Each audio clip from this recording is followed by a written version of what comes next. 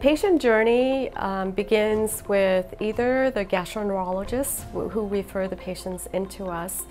Oftentimes the work has been done and they've had their endoscopy, they've had their esophagogram, and we just really have to work with what we have.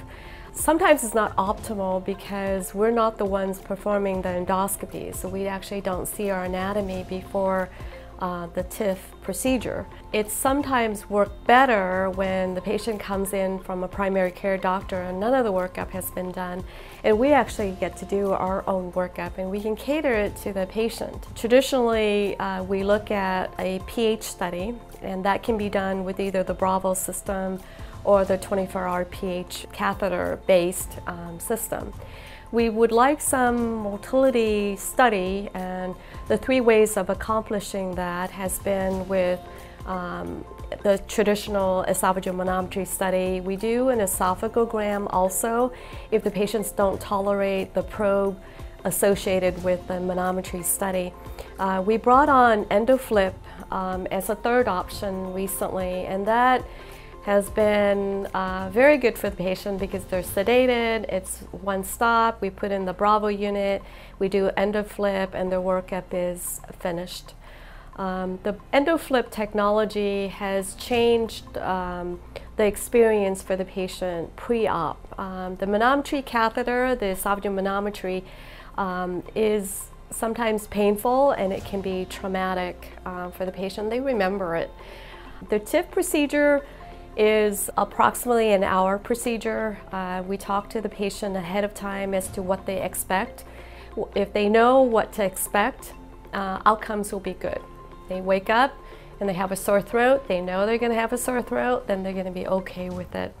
We like to keep the patient overnight. We send them home the next day, and we send them home with 3 to 5 days of clear liquids. And I give them a range because different patients tolerate different types of food differently. Mainly, I like safety, so I like to bear on the side of safety and not advance the diet too quickly and have food stuck when they advance the diet too quickly. The second part of my fairly rigid diet post-op is because I'd like to accomplish weight loss. And most of the patients come in, they're obese, they have GERD, and when we keep the weight down, the GERD is well controlled, they feel better. And so I use that weight loss as a benefit, an additional side effect actually that is beneficial for the patient. After the first 3 to 5 days of clear liquids, we advance them to thicker liquids, blended soft, pureed, and they're back to a normal diet at 6 weeks. We see them scattered depending on how they recover. We see them in the office at 1 to 2 weeks, 4 to 6 weeks, 3 to 4 months. And typically between 6 and 12 months, we'd like to do an endoscopy with a pH study to check the valve, to see where they are, to have more of an objective comparison to where we were at baseline. We do have an activity restriction, and patients are asked not to do any heavy lifting. And it's a 5-pound weight limit. We encourage them, to walk around, be fairly normal, just no heavy lifting. We don't want them to undo the hernia if they had a hernia repair. The TIF procedure, in terms of the sutures that we place and the fasteners, they're pretty sturdy, and we place so many.